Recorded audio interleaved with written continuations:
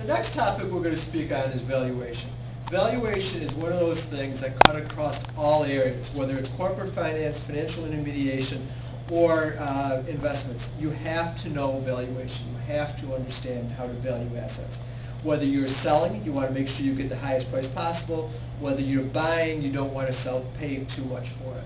So, valuation. Investopedia.com defines valuation as the process of determining the worth of an asset. Pretty good working definition. There's two main ways that we do this in finance.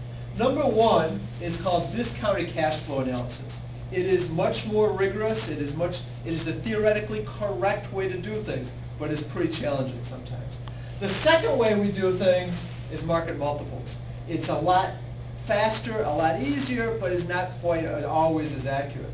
It is interesting when you get out of academia.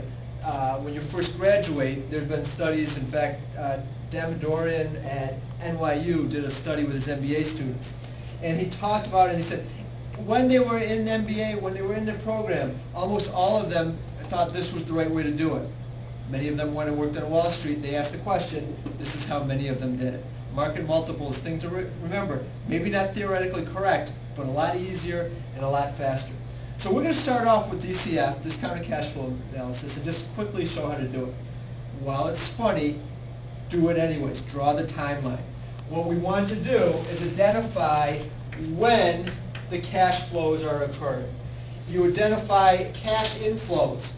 I don't know, $100, $200, whatever. You identify what period they're coming in.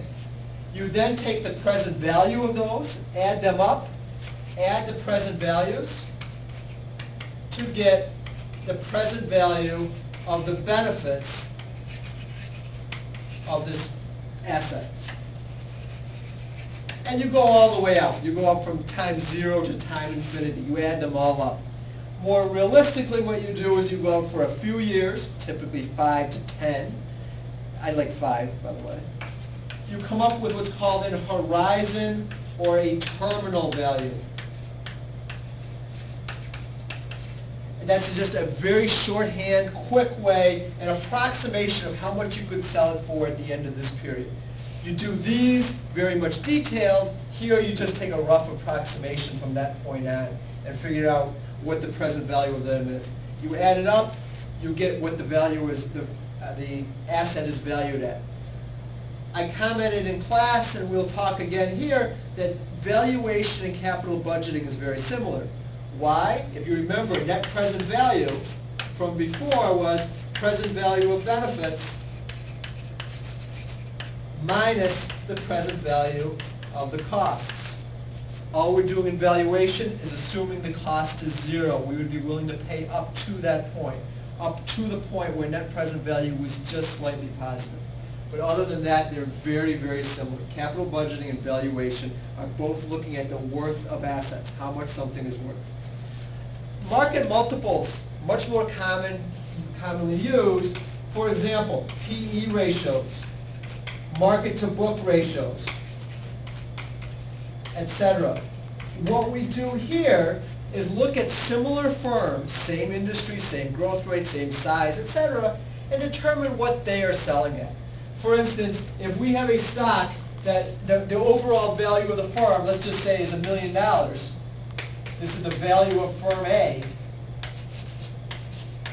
And it has earnings per share, total earnings. Let's look at total earnings. Forget earnings per share. Total earnings of 100,000.